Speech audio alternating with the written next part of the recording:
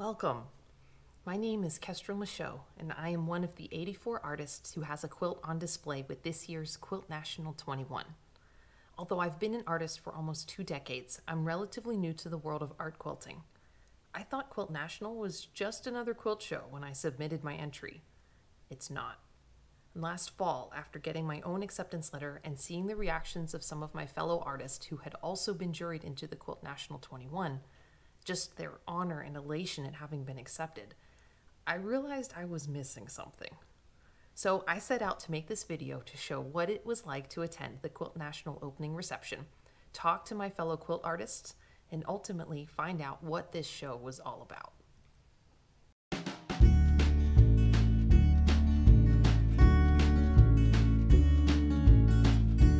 Quilt National is a biennial art quilt show hosted and organized by the Dairy Barn Arts Center in Athens, Ohio. As a first-time visitor to the Arts Center, I didn't initially realize that the entrance is in the back of the building on the side facing away from the brick road. That's where I was on Friday, May 28th, 2021.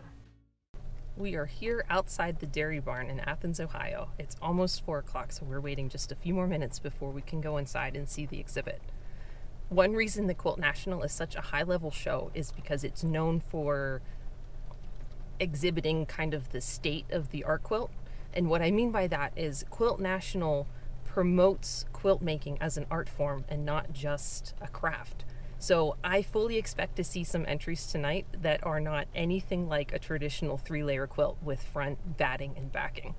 I'm pretty excited. We're going to see some cool stuff. And I just wanted to comment, because we are in a pandemic, that I am delighted that Quilt National is even happening at all, is an in-person event.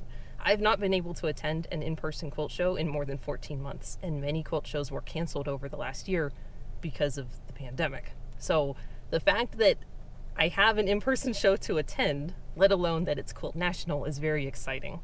But we are in a pandemic still, even in May. So masks are a fact of life, and everyone inside is going to be masked up. This is the entrance of the exhibit, seen from inside the show. It opens into the center of the exhibit hall, and the show is displayed throughout the long, skinny room on either side of the main doors.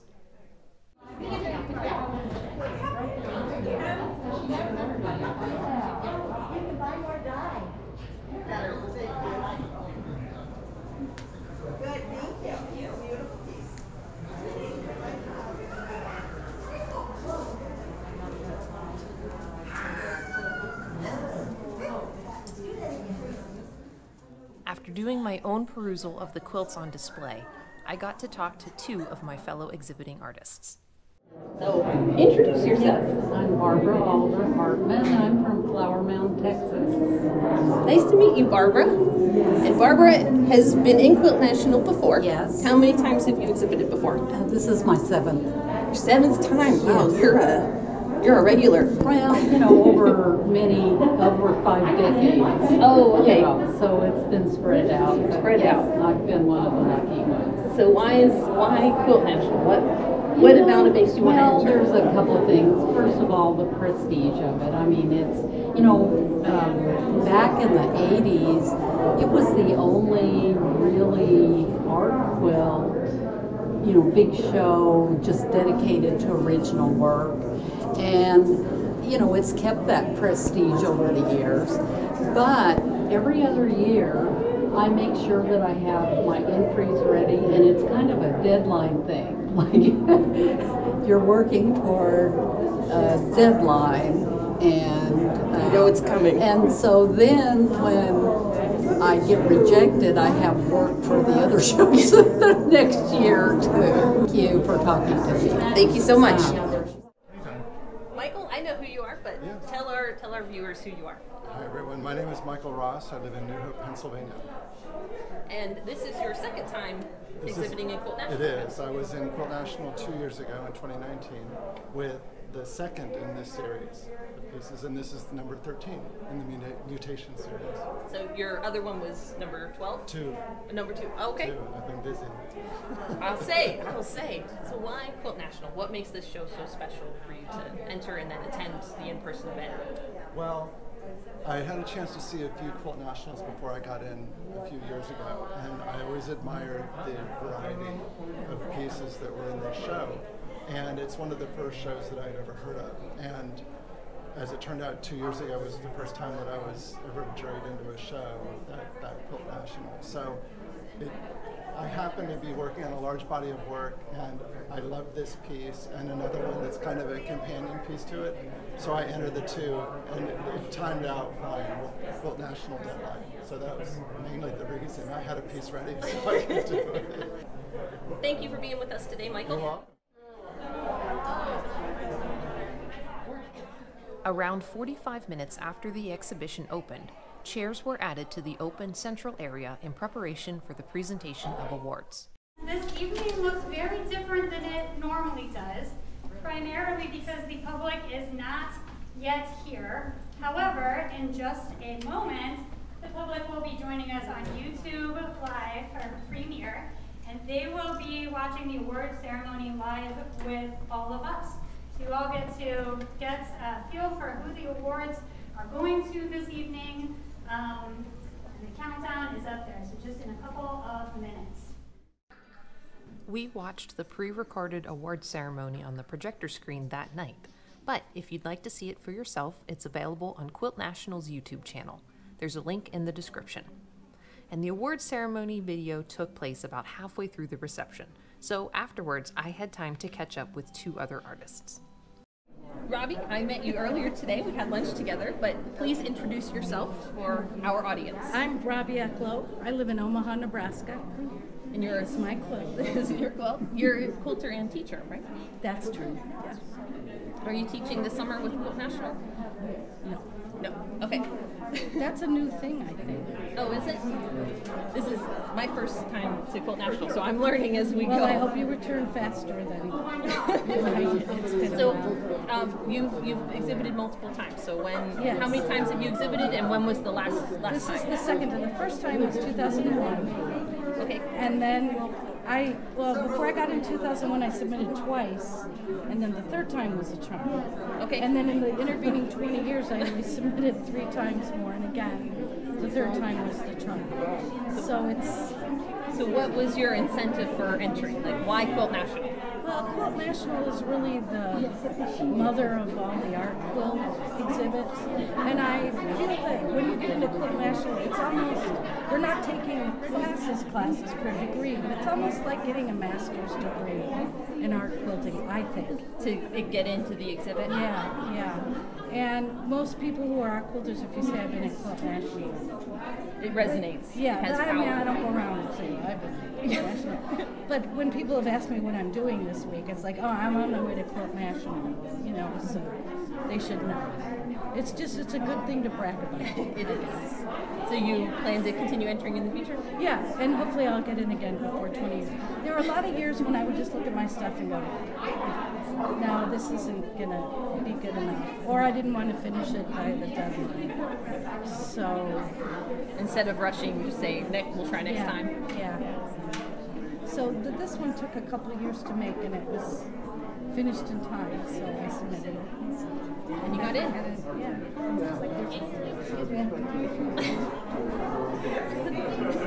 I don't know of any other artist who would go up and just pluck threads off I would not, their work, but it's such I a would never quilter thing touch to do. I would never touch anybody else. But it's different when it's your own. Well, thank you for talking with me Thank today, you. Robbie. It was lovely to meet you. It's We had a lovely great to meet lunch. you. We did. Deborah, we just met. Could you please introduce yourself for our viewers? Yes, hi, my name is Deborah Fell, and the piece behind me is my work in this year's Quilt National 21.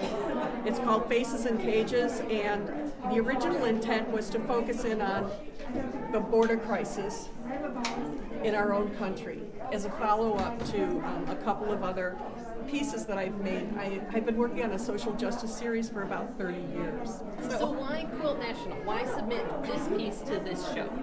Well, I think Quilt National is one of the most important venues out there for art quilts, and I think that because of Quilt National, I think that the art quilt movement started to, become solidified. It was out there, and so this history. It's like we're walking around in history. And I do remember, I think I saw pictures from the first Quilt National, and they still had flies in here, and they had the troughs, and I just think that's it, and what it's grown into is so amazing. So I just find it such a great honor. Well, thank you so much for taking a few minutes to talk to me today. At the end of the night, I finally had a few minutes to spend with my own quilt morning commute before leaving for the night. So we are leaving the Dairy Barn Art Center and we're on our way down to the Ohio University Inn and Conference Center for the banquet. So I'll see you soon.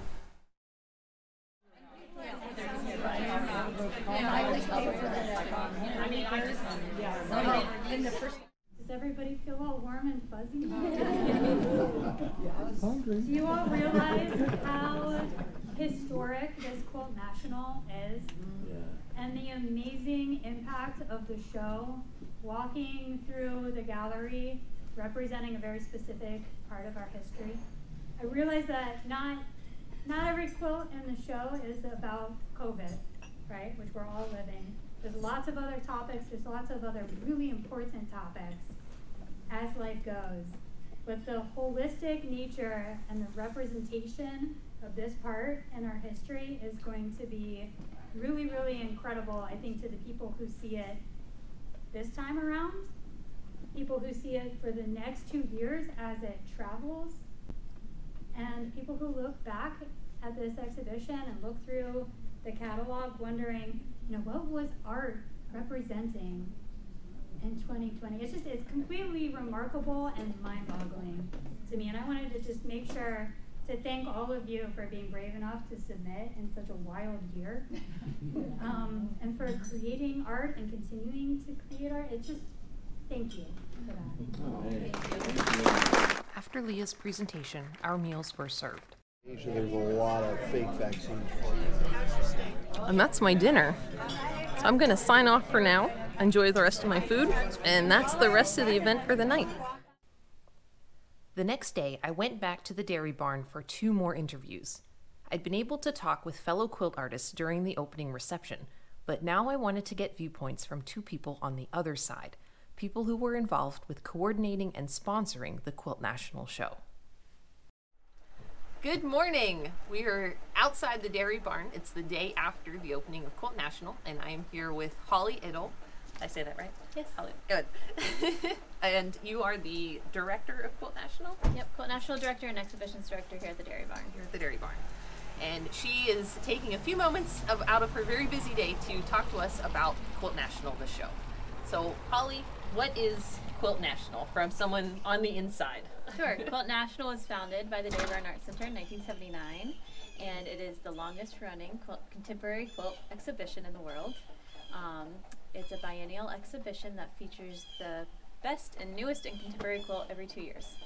That's very cool. Yeah. That is very cool. And I'm honored to be a part of it this year. It's very exciting. So why, in your words, because I've talked to some quilters to get their perspectives on what makes Quilt National so special, why it's such a big deal. But from your perspective. Yeah, I'm still learning why it's such a big deal. But I think it's so special to many of the repeat artists. So many of the artists who are in it in 2021 founded the exhibition. They were part of the founding exhibition in 1979. So there's that reason that people are so passionate about it, since it's just a compelled contemporary art world into fine arts. And I think that's the biggest reason, but that it's existed since 1979 is really exciting. It has that history. It's historic and it's time honored, I was examining the barn quilts on the outside of the Dairy Barn, and that's something one of the other people that I talked to yesterday talked about, is that the history and the tradition and the evolution of going from farmhands making quilts to it's an art form that it is today. So it's been very exciting to be part of this process here. Yeah, and I think people do have a really deep emotional connection to quilts, whether it's an art quilt, or a contemporary quilt, modern quilt, or a bed quilt. People have these deep emotional connections, and I think part of it is the humble beginnings of a quilt. that when you create one, you're so closely entwined with that, the creation of it, and There's it just takes, something about the fabric. oh yeah, and it being a material that you can relate to easily. I find that those are other reasons why it's easy for visitors to relate to the artwork here. Awesome. Yeah. And Quilt National, this tripped me up almost. Almost.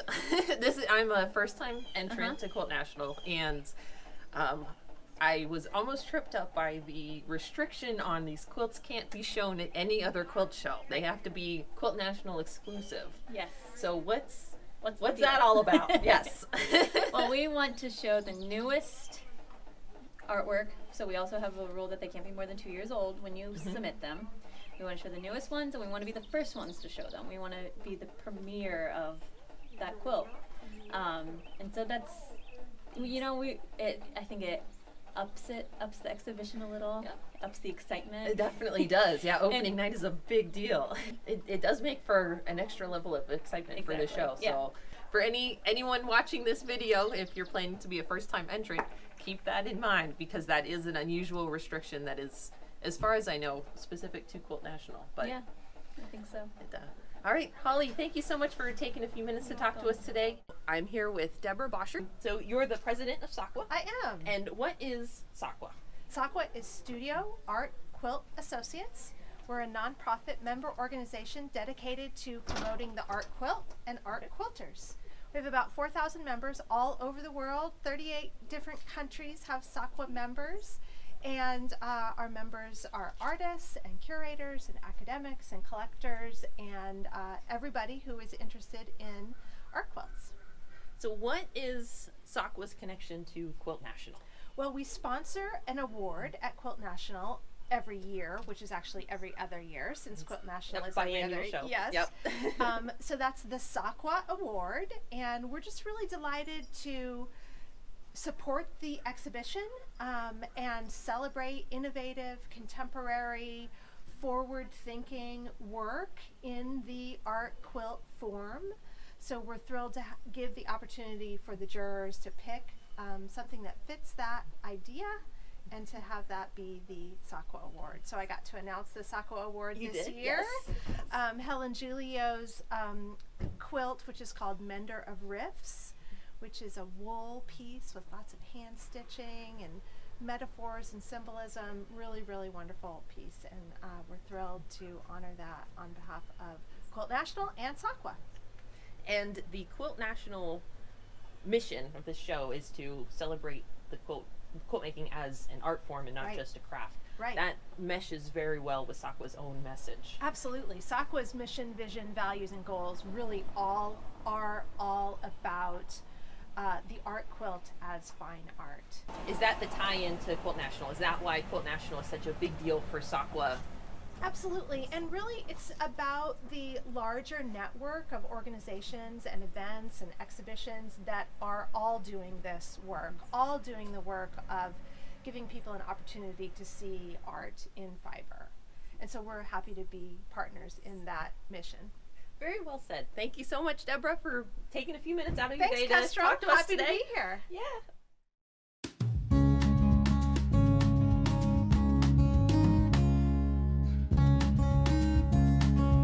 Thank you so much for watching.